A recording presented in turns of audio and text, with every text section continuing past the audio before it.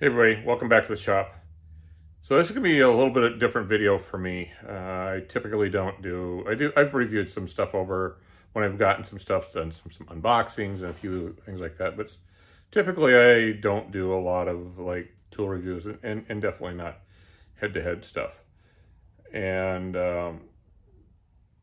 framing nailers is one I'm going to do, and that was just because of the things that I've changed. It's changed in the last couple of weeks. So little background, I have had the Milwaukee framing nailer, the 30 degree. It's a cordless one, and I bought that because I was within the DeWalt system. I've got a lot of the stuff that I really like about the DeWalts. They have a lot of great tools.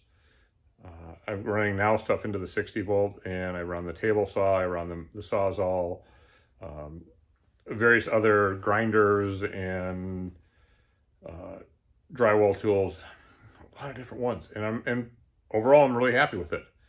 But I've always been frustrated with this framing gun. So a few weeks ago I was framing with the DeWalt, and it just was a real struggle to work with it. So I thought, you know what, let's try something different, and go out and look and see what's out there. So I kind of looked at the Metabo, and I looked at the Milwaukee, and my understanding, they're very, very similar technologies in these. They're both battery powered, and I believe, at least on the Milwaukee, you can get a 21 degree and a 30 degree framer. And I know you get a 30 in the Metabo, but I don't remember whether you can get one in the a 21 degree. So I went out and bought that, and it was pretty quick that the Milwaukee was a lot better of a tool. So let me walk through some of the, I'll shoot some nails and kind of show you what some of my frustration is with the Milwaukee, with the DeWalt and not the Milwaukee. So let's try that and we'll go from there. So first I'll talk about the DeWalt. It's a DCN 692. It is a 30 degree framing nailer. This is set up where it has a spinning motor, and then when you pull the trigger, it actually releases an actuator that will actually catch on that wheel and drive it forward. And it's got 2 speeds, so you got a slower speed if you're doing smaller nails. I tend to almost always do like 3 1/8, 3 1/4 inch. Framing nails is primarily all I use this for, and I don't really use it for any smaller stuff. I've got other things I use for that. So you can change the speeds. It does have an adjustment in here that you can, a little detent that you can adjust the depth on it.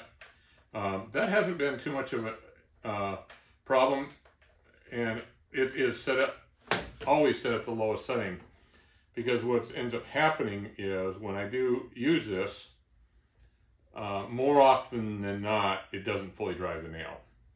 I don't know if it's the way it's set up, but it wants to kick back and won't drive it. Let me grab a board here. We'll see how it does.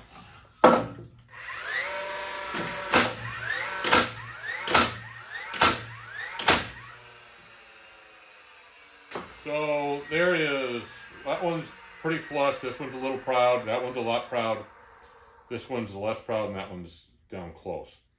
And it tends to want to bounce back.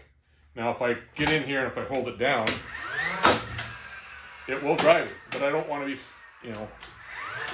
sitting there having to throw my weight into it every single time that I want to drive a nail. The other thing that happens is it will jam, and then it's got a release here that you can release that and do that.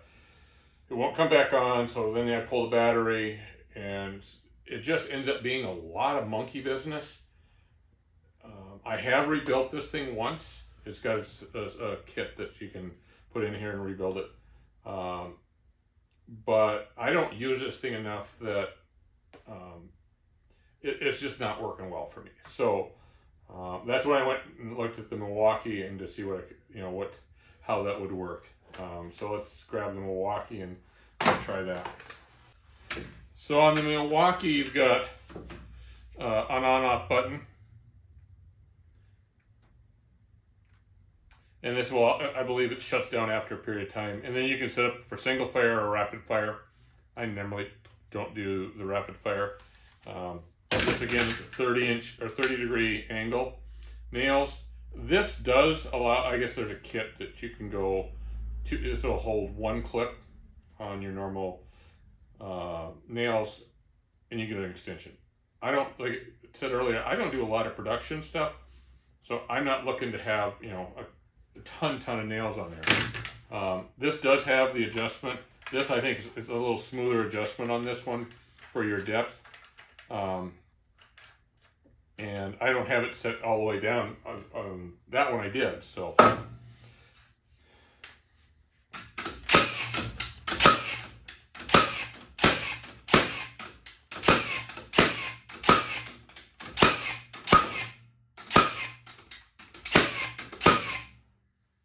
So,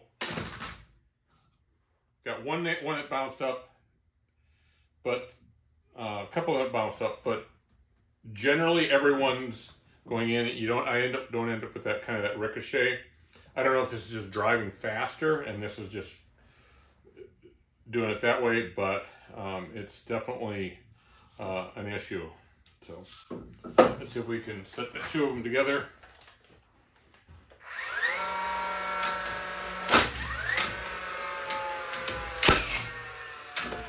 We'll go to the other mode.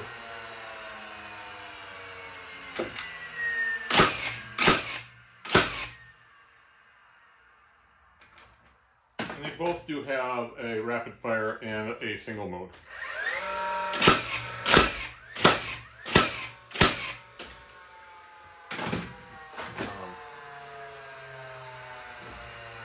Now this is some old.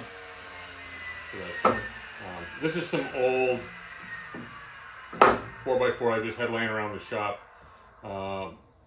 This actually works okay. This stuff is really dry. It's actually, I know it's dry because it's been through the kiln. It's blocking for my kiln. But when I go ahead and drive into LVLs, the DeWalt will never set that nail, where the Milwaukee will set it almost every time. So DeWalt's going to go away.